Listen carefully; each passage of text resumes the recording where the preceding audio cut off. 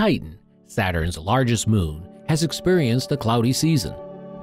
Saturn's moon Titan is an enigmatic place, resembling Earth in some ways, but with a thick, hazy atmosphere dotted with methane clouds and rivers and seas filled with liquid methane and other hydrocarbons instead of water. According to a NASA press release, the James Webb Space Telescope observed 2 of these clouds on November 4th, exciting scientists. In their words, "Fantastic. I enjoy the cloud's blatant albedo markings." In an email included in the statement, Heidi Hamel, a planetary scientist at the Association of Universities for Research in Astronomy and the project lead for the solar system work being done by the James Webb Space Telescope, discussed the contrast between the bright and dark regions of Titan's surface. Astronomer Conor Nixon of NASA's Goddard Space Flight Center in Maryland scheduled 15 hours of JWST's first year to be dedicated to studying Titan. Nixon's group had a few specific goals in mind for their investigation of Titan's atmosphere, mapping the haze's distribution and discovering any new gases that might exist. The data JWST sent the scientists was met with elation. At first glance, it is simply extraordinary, Sebastian Rodriguez, an astronomer at the Université Paris-Cité and a co-author on the study, wrote in an email that was included in the release. "We may be looking at a cloud, I believe." Upon further examination of the data, the team discovered 2 clouds, the more intriguing of which was located over Kraken Mare, the largest of Titan's seas. Researchers quickly became interested in keeping tabs on the clouds over time to learn more about their evolution. After contacting JWST, the team contacted the Keck Observatory in Hawaii, which obtained Titan observations just 2 days after JWST. According to the statement, M.K. DePater, an astronomer for the University of California, Berkeley, who oversees Keck's observations of Titan, was concerned that the clouds would be gone when they looked at Titan 2 days later with Keck. "We were pleasantly surprised to see that the clouds were in the same place, but appeared to have morphed." However, this does not guarantee that Keck and JWST observed the same clouds. As the northern hemisphere of Titan is currently in late summer and catching more solar radiation, scientists anticipated high cloud activity. Therefore, Keck's clouds may be newly formed. And scientists still have more data to sift through from those observations. Images captured by the JWST Near-Infrared Camera, NIRCam, a powerful camera capable of imaging a target in multiple wavelengths of light, were used to identify the clouds.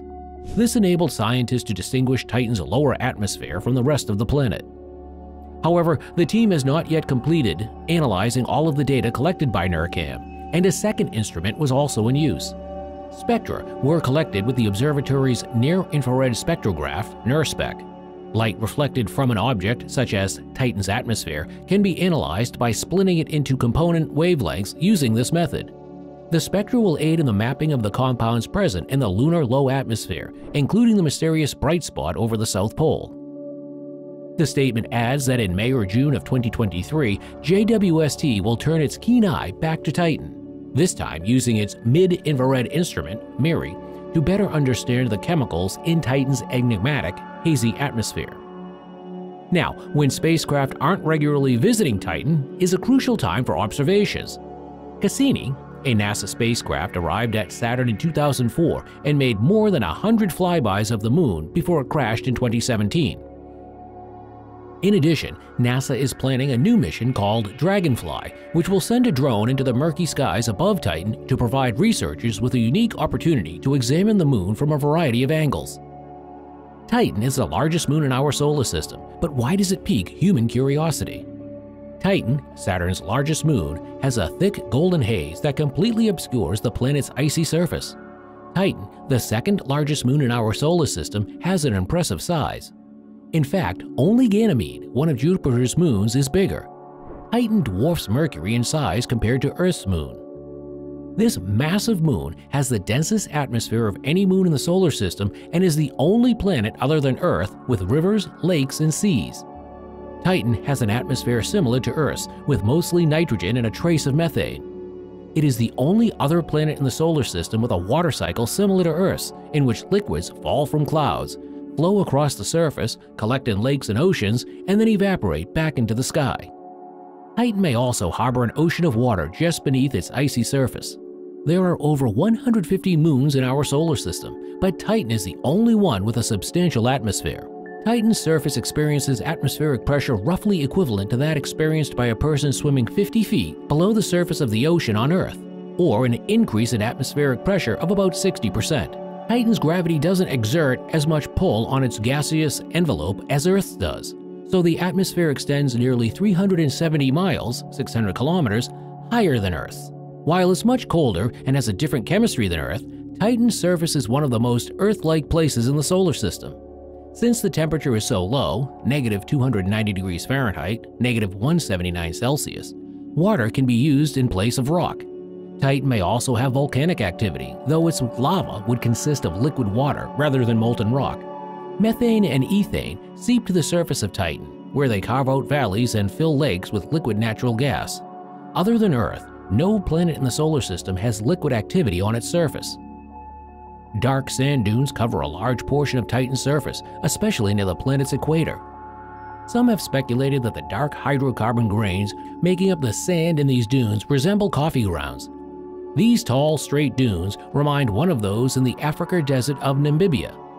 Titan's lack of easily discernible impact craters suggests that the Moon's surface is relatively young and that a variety of processes have worked together to erase evidence of past impacts.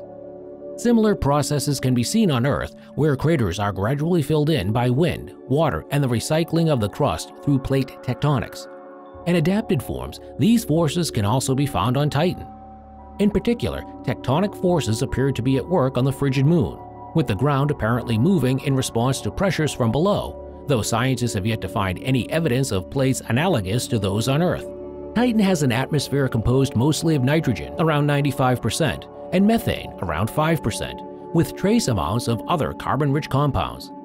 Molecular methane and nitrogen are disassembled by the sun's ultraviolet light and by high-energy particles accelerated in Saturn's magnetic field high in Titan's atmosphere. The fragments of these molecules recombine to form a wide range of organic chemicals, including nitrogen, oxygen, and other essential Earth elements.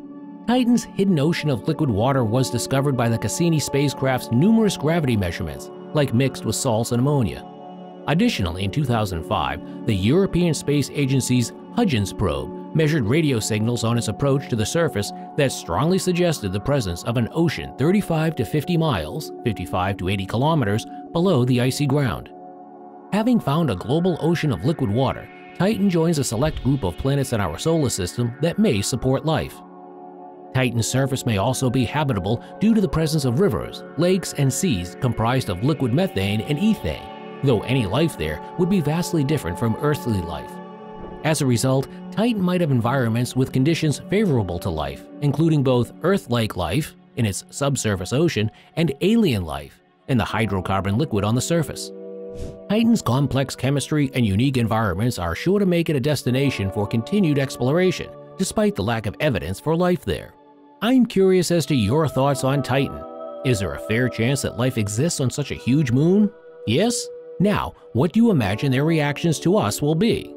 Thank you again for watching this video until the end. Leave us a like and subscribe to our channel to make sure you don't miss out on the latest news about the James Webb Space Telescope. See you in our next episode.